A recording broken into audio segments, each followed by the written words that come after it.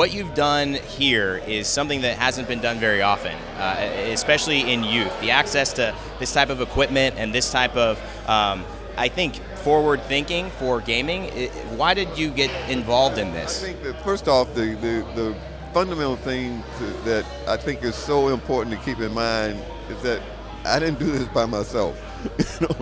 It's people like Skillshot and others who literally came on board, saw the vision, and just jumped in with I want to say all 4 feet, and made this a reality. So this is a community initiative, and I think our community will be well served. Have you yet to grasp? I think you're starting to get it, but have you yet to grasp the excitement and kind of the level that gaming has reached?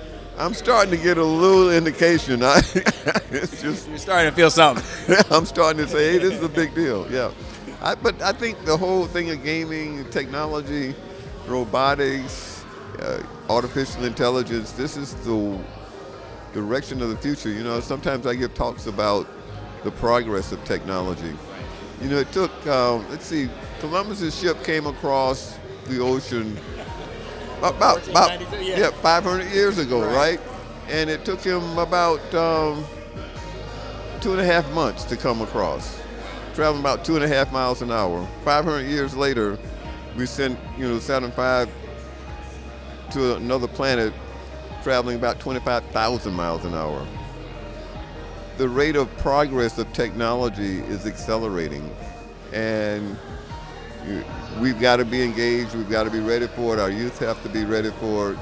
And then we've got global competition where, if we leave some of our best minds on the sideline, on the bench, so to speak, we need all hands on deck. We've got to have everybody involved in order to remain competitive and to continue to push forward.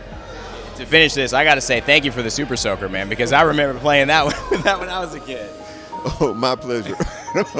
We'll let you get down to some Smite. Thank you so much, Lonnie. We appreciate it. Thank you. Thank you so much.